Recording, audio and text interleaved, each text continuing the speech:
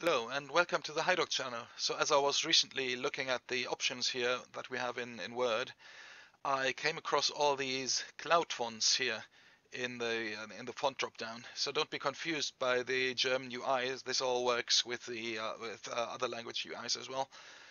And you have all these cloud icons here. These fonts come with Office 365, but when you install Office, they are not going to be installed on your computer. So if you want to use them for offline use, you have to go through them one by one and download them one by one by clicking on these cloud icons here. And I was thinking, wouldn't it be great if you could download them all in one go? And guess what? There's no option to do that. So I developed a macro to do just that, and um, let me show you how to do that macro. And you go to search, and you start typing macro in your own language. So in German, that's just macro, and here you have the macros. And you create a macro in the in the actual document here, in the open document. You don't need to create a macro in the global global templates. And the macro name, just let's call it cloud fonts. And you come to the macro editor. I've already copied my macro, so this is very easy. I'll keep it open for a couple of seconds so you can stop and you can type in this macro into your macro editor.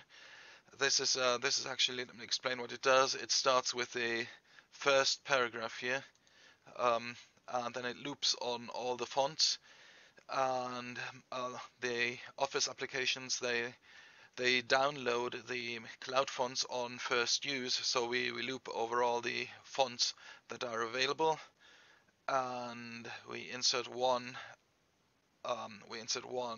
paragraph at the current position in the document, and then we format this current paragraph with this font ID that we're looping on, and increase paragraph by 1 and insert one line feed here, so it jumps to the next paragraph. So it creates paragraph after paragraph, and it just writes the actual font name into these paragraphs here.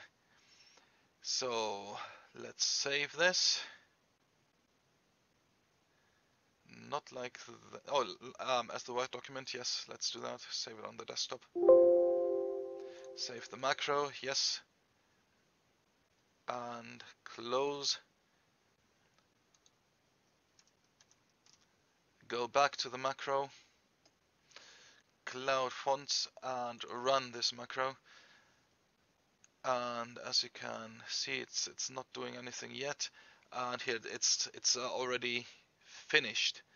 And for each font that we have, it's created one paragraph and formatted the paragraph in the font that it's written here.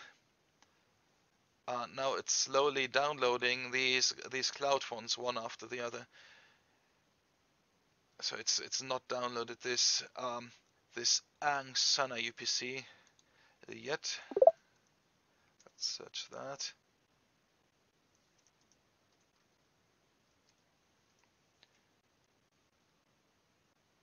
Here, this one's not yet been downloaded. It's still in the process of downloading, so it's just a matter of seconds now.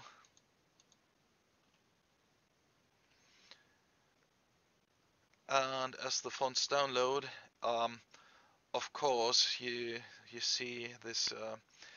You see how these paragraphs are being formatted, and so it keeps moving up and down here sometimes. I think we have it now. No, not yet. This is Angsana. Well, it's got almost all of them now, just a few not downloaded yet.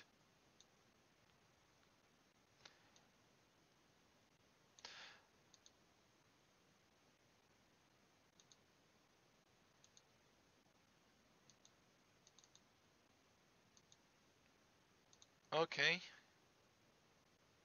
So this one doesn't want to download. One problem here too. Well, it's downloaded most of them. On my other computer, it downloaded everything. Not sure why it's not working here now. Maybe some problem with the downloads on the Microsoft server. Well, anyway, I'm sure it will work later on again. I will just open this document again, and it should be downloading these missing fonts too. I hope this was helpful for you.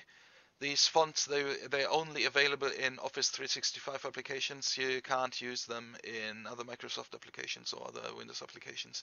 You can't even use them in other Office applications like Visio 2019. They're only available in Office 365, but from now on they will be available offline as well. So thanks for watching and see you next time. Bye bye.